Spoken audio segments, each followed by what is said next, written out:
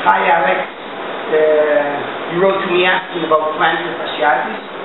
So this is what I find interesting. We will speak a bit facially.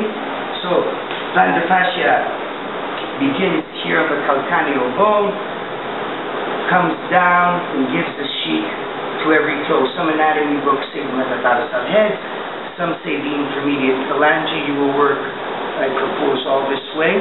And there's an inner band and the lateral band. Alright, so what I recommend, if the client was lying on the back the other way, either glide superficially, reflexology-wise, you are on the most superficial part of his back. Remember that? So glide and ask for any, wherever you find any tension, either here, low back pain, or the higher up, you know what to ask about. And we're, of course, on the right foot. And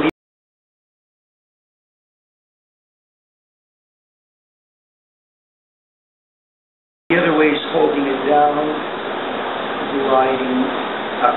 Kay Sainsbury has also an article somewhere on the net.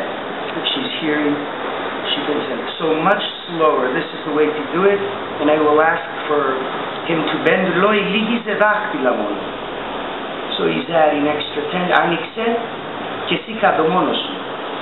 So while he's doing it by himself, he is in control also. So firm but superficially, and it's anything to do with the back.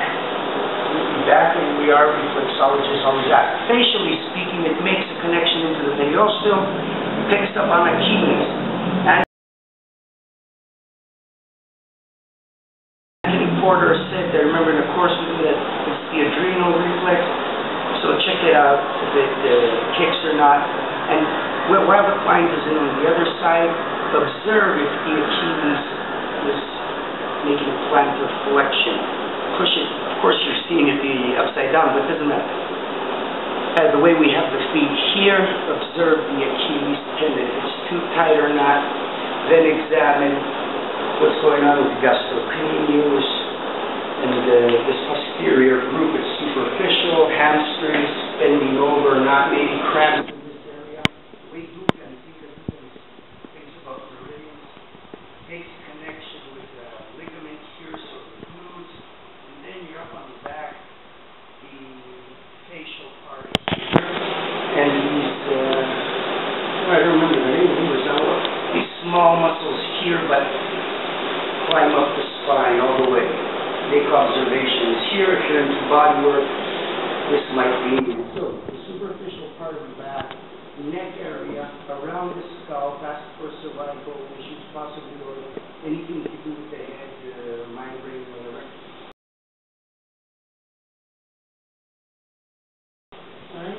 So if you're a body worker, loosen this out. But if you just want to do your reflexology, work this and try to stretch out the Achilles. Alright, and because we are reflexologists, these long bones, of course, we are on Achilles, is the spine, so this would be base of head, cervical area. You can ask about issues here.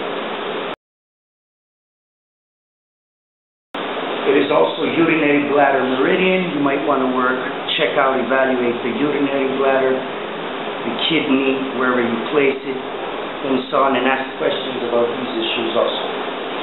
Alright.